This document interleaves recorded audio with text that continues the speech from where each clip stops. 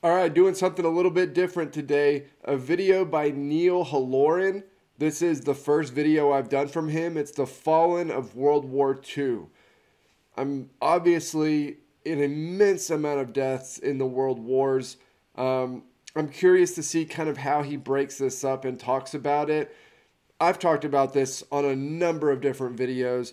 The contemporary sources from World War I and World War II from people fighting in the war are just absolute horror shows. They are just so brutal. Remember, if you like the channel, want to support what we're doing over here, you could like, comment, subscribe. I'll put the link to the Discord in the description box down below if you want to join some of the historical conversations going on over there. But with that being said, let's jump into it. The average lifespan of an American is 80 years. And an 80-year-old today was 10 when World War II ended, 4 when it began. A soldier who saw battle would have to be in his late 80s, at least today. Generals, political leaders, the decision makers of the war, few are still with us. And over the past few decades, we've seen authors and filmmakers rush to capture stories from survivors before this connection of memory is lost. I've talked about this on a previous video. My grandfather fought in World War II. He fought in the Pacific. He saw one of the atomic bombs before it was dropped. I know almost nothing about it. He died when I was decently young, certainly too young to attempt to pick his brain about any of this. However, I've heard a little bit from my mother, my grandmother, but honestly, they both kind of say the same thing. He didn't really talk about it. If he ever referenced the military, it was a general, being in the military or somebody that he knew or was friends with or whatever. Never really any specifics. Never really talked in depth about anything that he did, saw, anything like that. They said he just did not open up about it very often.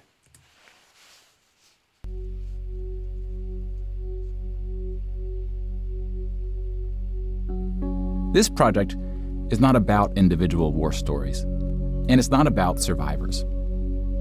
We're going to tally up the tens of millions of people whose lives are cut short by the war, and see how these numbers stack up to other wars in history, including trends in recent conflicts.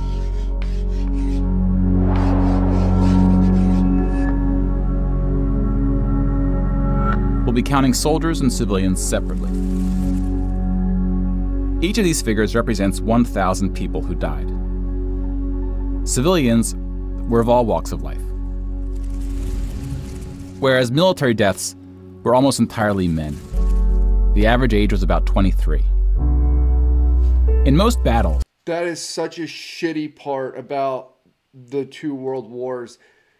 You basically are wiping out a generation because a lot of the people fighting are young. They have their whole lives ahead of them. I can't even really comprehend it. Because when you're young, you're so jaded. I'm still decently young, and I just can't imagine being put into a conflict with things that I don't understand, powers far outside my control, and basically just trying to put my head down and get through it. Just what a bizarre world. For every 1,000 soldiers killed, there are more than 1,000 who are injured. The word casualty can be confusing because in military speak, it often includes both deaths and injuries, and anything else that takes a soldier out of service. Here, we're just counting the deaths, and we'll begin with American soldiers.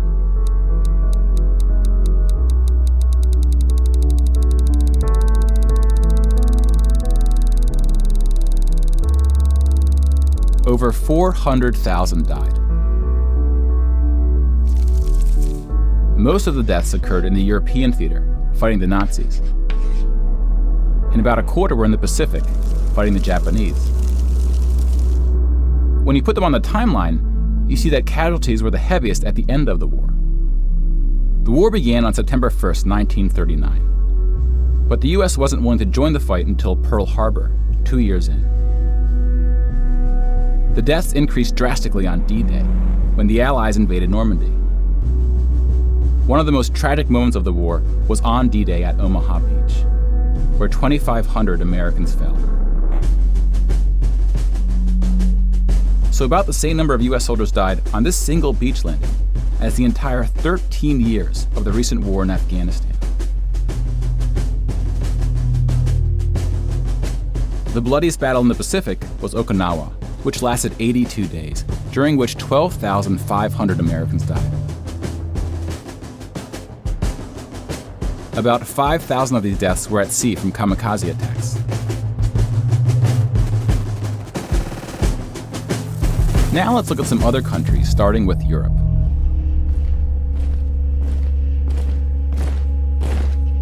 Germany started World War II when it invaded Poland. Poland ultimately lost 200,000 soldiers in the war. Most died after the invasion while the country was occupied by Germany and the Soviet Union. Polish resistance, god damn, that's a lot of people. Germany, meanwhile, lost just 16,000 in the invasion of Poland. The Nazis went on to invade and conquer other countries, including Denmark, Belgium, the Netherlands, France, Greece, and Yugoslavia. France surrendered, but after losing 92,000 soldiers in the Battle of France. Over 200,000 ultimately fell, which includes deaths in POW camps, French colonies, and other fighting. Yugoslavia suffered almost 500,000 military deaths. The initial invasion brought relatively few casualties on both sides, but the deaths mounted under Nazi occupation due to guerrilla fighting, civil conflict, and mass executions. The Nazi invasions were swift, with relatively few German losses. Even the Nazi commanders expressed surprise at their success. And then we have the United Kingdom and the United States, who were not invaded but took the fight to the Nazis. Britain lost about the same number of soldiers as the US, which includes the British colonies. Germany lost about 500,000 soldiers fighting the US and Britain in what is known as the Western Front, which took place in France and Belgium. Yeah, that was considered the lighter of the two fronts, though. The Eastern Front was known to be particularly brutal.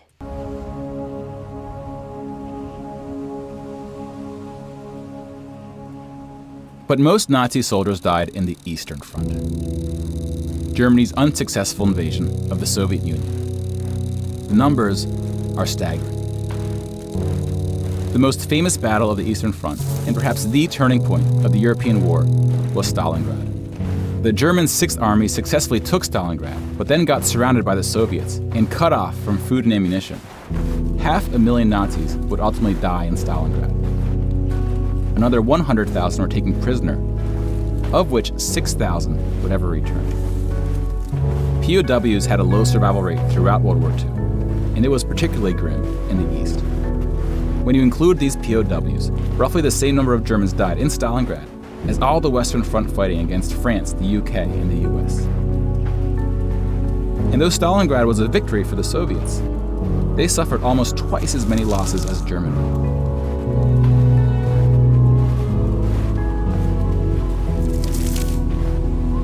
The Soviet Union would eventually defeat the once unstoppable German army, killing 2.3 million Nazi soldiers. I do not want to take away from what the Soviets were able to do in World War II.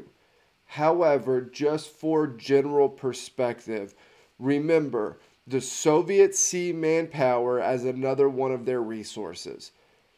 They treat it like it is another one of their resources, like it is oil or rifles or ammo, or, you know, it's another resource. And the numbers very much reflect that.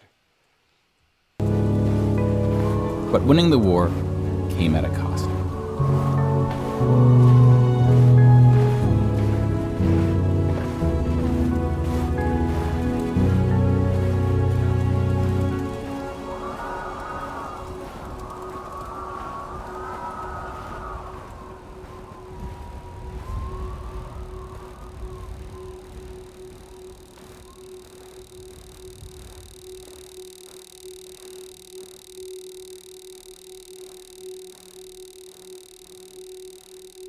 Jesus.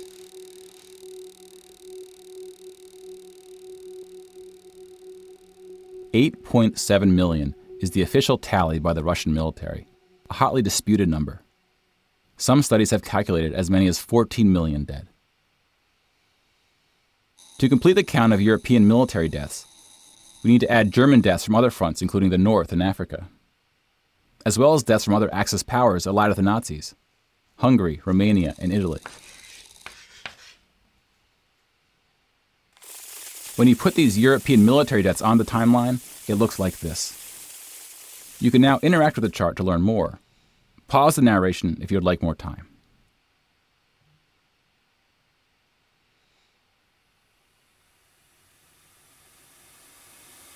And now we switch to civilian deaths in Europe.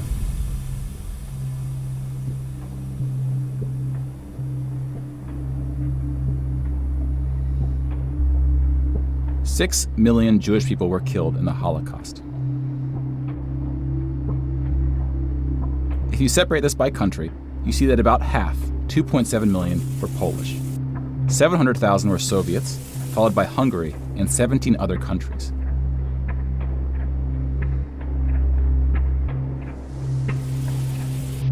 Broken down another way, about half of the 6 million were killed in the concentration camps.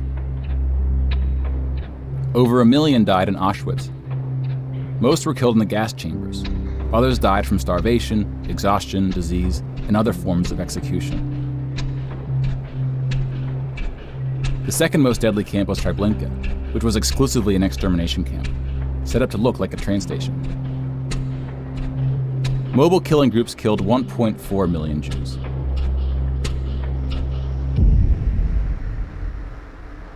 Like with the gas chambers, men were killed first to reduce the risk of revolt.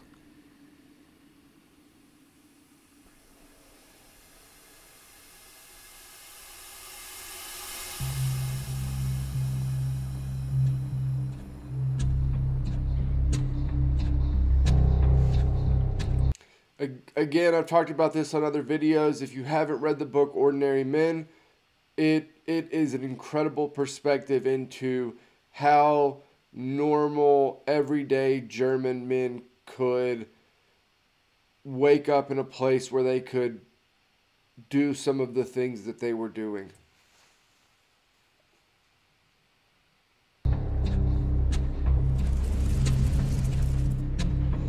The Holocaust also includes non-Jewish deaths. Between 130,000 to 500,000 Roma, then called Gypsies, were killed. The numbers are disputed. About 250,000 people with disabilities were killed. Homosexuals, Catholics, and other groups were also exterminated, but their numbers were relatively small. Some historians say that other civilian deaths should go under the label of Holocaust. About 2 million non-Jewish Poles were killed under German occupation. Some of which were sent to the gas chambers at Auschwitz. Yep. When you combine civilian and military deaths, over 16% of the total Polish population died in World War II, which is the highest percentage of any country. But not the highest in total death count. The Soviet Union again tops that list, losing at least as many civilians as it did soldiers, somewhere between 10 and 20 million. A particularly dark moment for the Soviet Union was the siege of Leningrad, now St. Petersburg. German forces surrounded Leningrad before civilians could be evacuated. Supplies, including food, were cut off for 2.5 years. 1.5 million people died as a result, mostly from starvation, mostly civilians. Stalin's cruelty towards his own people is partly responsible for these numbers. He often didn't allow civilians to evacuate from cities, thinking it would cause the soldiers protecting them to fight harder. About 1 million. Yeah, and was using them.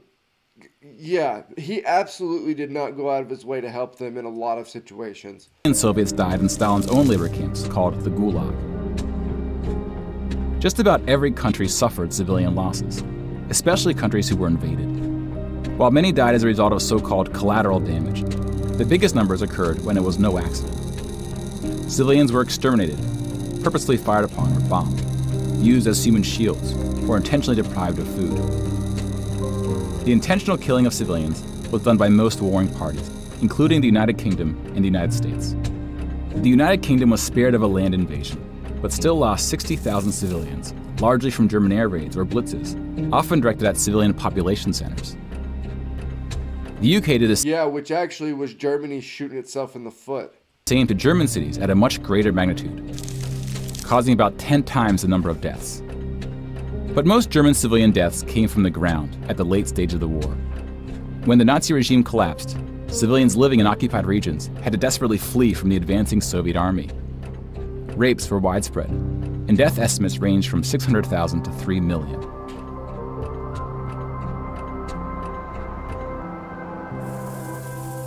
Let's step back and see where we are with the totals. We just counted about 20 million civilian deaths in Europe. Damn. If you add this to the European military deaths we already covered, it brings us to over 40 million. Then we have the Asian theater. Here we see the vast majority of military deaths in Asia came from China and Japan. On the civilian side, about 6 million deaths from China, Indonesia, Korea, Indochina, and the Philippines can be attributed to Japanese war crimes, which are sometimes compared to the Nazi atrocities due to the sheer scale of the cruelty. Yeah, and in a lot of cases aren't brought up with the other German atrocities, which is something I don't totally understand. China had the second highest death count after the Soviet Union. And like the Soviets, the Chinese government demonstrated a stunning willingness to sacrifice its own people. Chinese nationalists opened the dike at the Yellow River, hoping the flood would halt the Japanese advance. 500,000 Chinese civilians or more were killed, which is 2 or 3 times the number who died in all countries in the 2004 Asian tsunamis. But the invasion of China only cost Japan 200,000 soldiers. Most were killed fighting the US and allies in the Pacific War. A significant portion of Japanese civilian deaths were caused by American firebombing and the 2 nuclear attacks. Contrary to official US statements, these airstrikes were directed at civilian populations, not military targets. Yeah, General Curtis LeMay. Dick. When you add all the deaths outside Europe, it brings us to a grand total of 70 million for the war, give or take depending on who's counting and what civilian deaths get included. More people died in World War II than in any other war in history. For comparison, here are 20 or so of the very worst wars and atrocities we have on record. Some of these are more of atrocities than wars, but we've seen how that distinction can get blurry. Some of these numbers are hotly debated. Some of these spanned across centuries. World War II had the highest body count, and it all happened in just 6 years. The world's population has grown significantly since the earliest atrocities on this list. If you want to compare them in terms of what percentage of the world died, we can adjust the chart to look like this. This rough approximation tells us there may have been more devastating wars before World War II, proportionally speaking.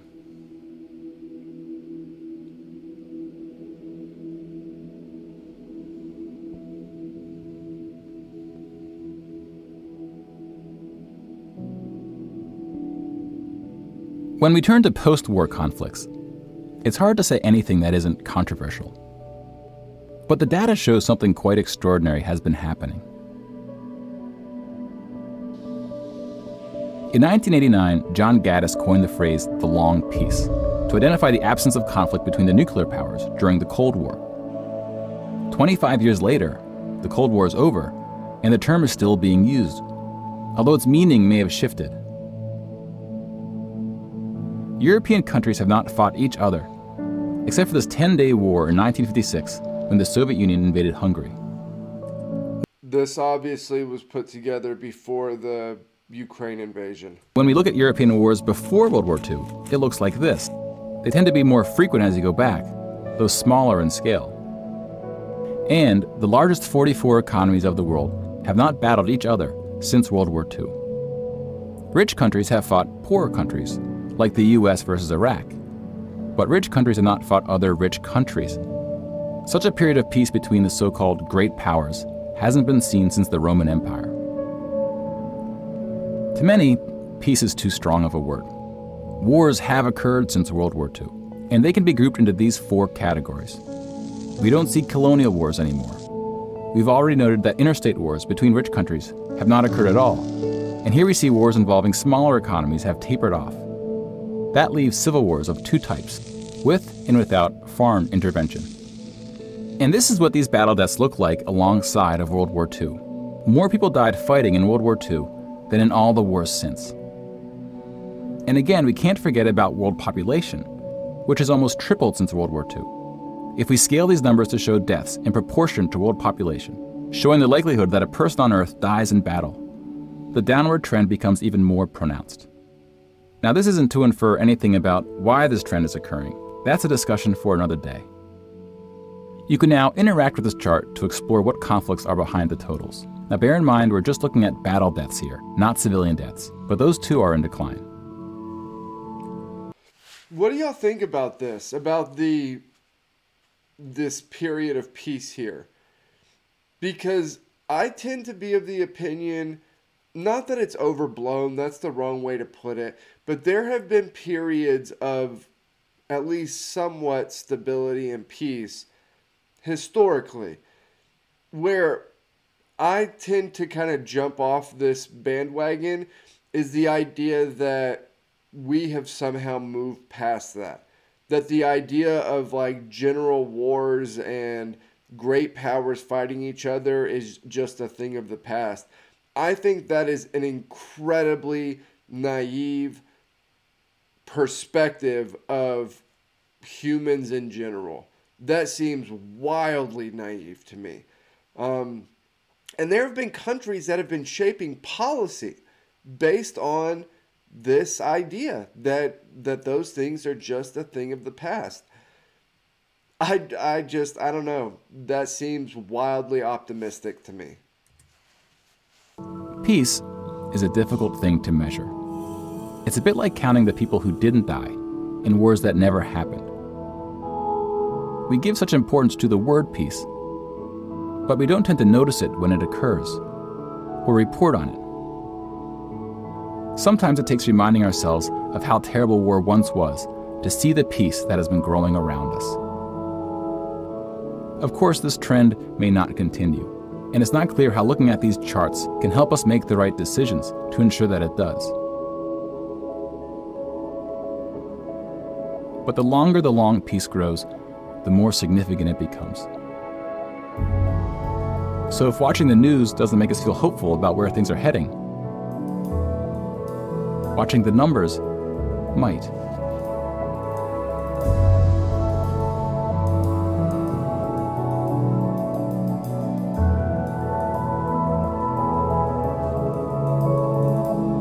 Man, good video.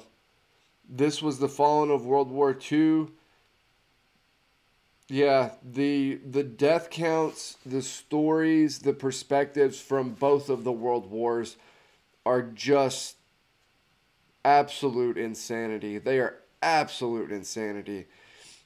But again, I want to know what you all think about this relative stint of peace here. Why is it the case? How long will it remain? Do you agree with the idea that we have just somehow moved past that? We have evolved or enlightened ourselves onto a new, like, plane of thinking? Where do y'all fall on that? Really good video. As always, like, comment, subscribe. Help me keep building the channel out of here. And I'll get the next Swedish Ranger series out either later today or tomorrow. And I'll see you all then.